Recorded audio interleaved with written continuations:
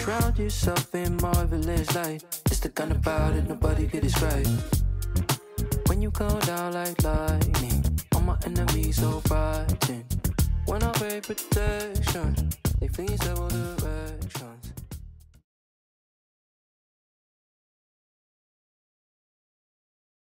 That was my New Year's resolution, to be in the Word more often. So I wake up before the kids get up, and then I read a chapter in the Bible, just one, because that's about as much as I can process that early in the morning. I absolutely love getting up early in the morning. I just love it because it's sort of quiet and it just is very peaceful. I'll read the chapter and then I'll go through Enduring Word, David Guzik's commentary. Yeah, that's and awesome. It's been so wonderful. I really enjoy it. Well, typically it's in the morning when I first wake up. Before I even get out of bed, I open up my Bible and I read through a chapter or 2 chapters, or sometimes even 3. Contemplate on what is written and think about it the rest of the day. It's a good time to do it too, because I think for me personally, there's no distractions. Yeah, It has your attention. Yeah. Most of the time it's in the morning. Okay. And right now I'm going through Bible in a Year. Oh, so you're doing a reading plan. Yeah, reading plan with Sherry. Oh, my friend nice. Sherry. And we're reading together on the YouVersion app.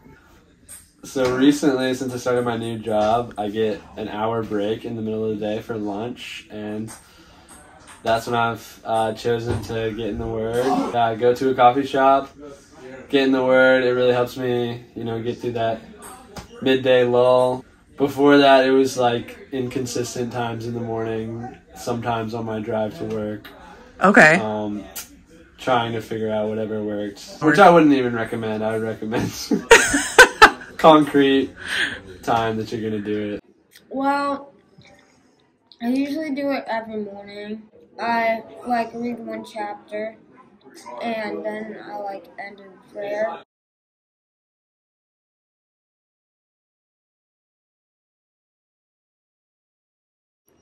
When I don't feel like doing it, I just try to do it. I want to get through the whole Bible. Yeah, I just kind of push myself. I'd recommend reading, if you're struggling, probably try to find the book that you most think is interesting. Sometimes the books seem a bit boring. I always use my phone as my Bible. What would be funny is that maybe I would miss a few days and then I would be like, oh, I got to get back to that. And it has a history thing. So I would push the history and it would list the last time I was where I left off. I'm like, oh my gosh, it's been 4 days. It's been 5 days. I didn't realize it was that long. Oh, yeah. And it's funny how you can do that. You can the world just keeps going and you keep missing things and missing that time. And you do feel it. You feel like maybe you're just irritated or cranky, or you're going through something that's stressful. I've experienced this.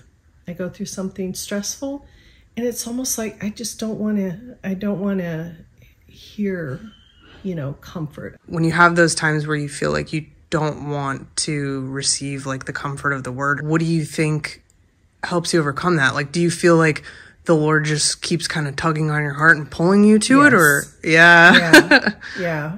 It's definitely that. And then when you sit down and you spend that time again, you're like, why did I ever resist this, For me, and, I feel like a lot of other people in my position, being a mom. Right, yeah. Having 3 little kids, I think it's easy to let it go and think you're fine and stuff, and probably, are, I guess, but just the importance of not drifting and to not go overboard. You don't need a journal. I don't know, you just don't need much. You literally just need a chapter, of the Bible, and that's it. You don't have to go on to more. You don't, if you're falling asleep, well, then you only read a paragraph. Yeah. But I really think that time after time when I've been in the Word, and even if it's just something little, crazy, the coincidence of like how it applies so well to either the day or someone else's in a different chapter, and it's confirmation like, wow, I just read that too. And it's like, if I would have missed out on that, like, you think it'd be okay, but I think God really wants to involve you in fellowship with other people and refine your heart. And I think it's important to just do something. If it's not something you're doing consistently, get out somewhere, maybe like a park, get in nature, pray for an hour and read the word for an hour and see how it goes. Once you realize how greatly you're affected by that, I feel like it'll be better motivation for you to do it throughout your week. Sometimes you're not going to feel like you learned anything or feel like you benefited, but your spirit definitely did, and I think you and those around you will know when you're in your word and when you're not. When my kids were little, if I didn't get up and get my quiet time in before they got out of bed, it was a done deal the rest of the day. I couldn't do it. So I started out in the morning, and I would usually try to get up an hour before then. They were all early birds, so sometimes it was hard. And I'll bet. After a while, I got into a sync of, where I really needed it. And there'd be days that I didn't get it in, and then it was harder for me because I missed it. I couldn't do it or stick with it. I would just put it down and walk away for a long time. So eventually I realized that if I missed a day, it was okay. I could go back the next day. If I missed 2 days, keep going back. Just keep going back. Just keep going back. It's harder now because I don't have the challenge of trying to get up before my kids. So now I have the time. And now it's challenging for me to make sure I do it. So now I struggle. Because you don't have the accountability of, the kids are going to be up at 7 or something. I'll just my mind will go somewhere else as soon as I get out of bed and start thinking about the day and stuff. So I find myself even now struggling sometimes in the morning to just sit down and quiet my mind and try to get that done. If I didn't get a good night's sleep, that's that makes it hard.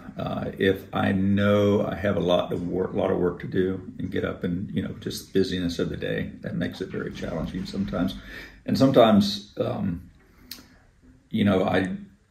miss it, and I really miss it when I miss it. I really do.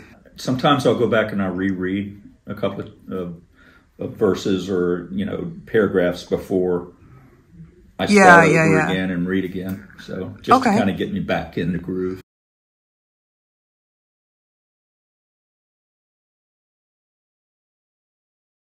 Definitely like conversational, kind of random, like whenever I'm driving, just giving the Lord whatever's happening. It's definitely good, but I think setting aside times where all you're doing is praying is really good.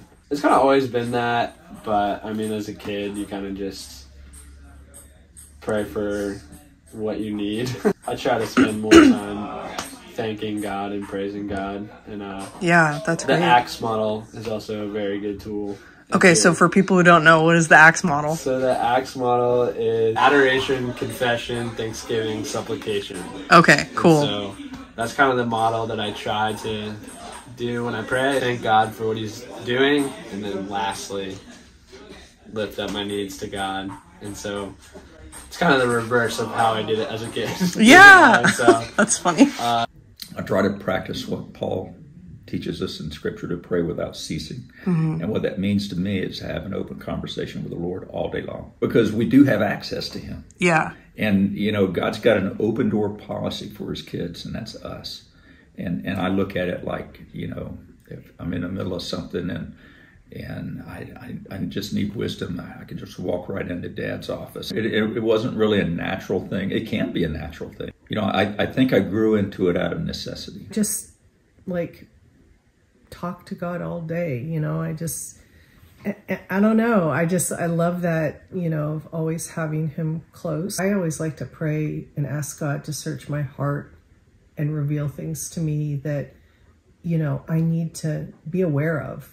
I need to be doing, or is a flaw that I need to work on, or something hurt somebody's feelings that I didn't realize that I did that. It's mostly inward, but there are a lot more instances now with my kids, that I pray outward. You know, like if I see them starting to get upset, or if I get frustrated and I feel like, I owe them an apology or something, I take a second and I pray, like, Lord, help me. And I feel like by me being able to pray with my kids, whether it's me saying sorry or teaching them, like to go to God first, that it's been a lot more involved with them, especially now that they're a little bit older, they can comprehend that. I pray sometimes when I'm feeling like down. I pray. I have like these sections of my prayer. It's like first it's like about the day, and then it's about like maybe stuff that's happening like outside of my daily life. My mom's friend has cancer, so I pray for her that she like heal up. Yeah, that's so sweet. So I pray about personal and like natural things. It's more inward. It's me quietly speaking to the Lord. It's been more like that over the years. Because when my kids were little, I would read my quiet time, through the Bible or the devotions that I was reading, and I would journal, and then I would write my prayers out. Sometimes you just write it out and read it, and you go, why am I worrying?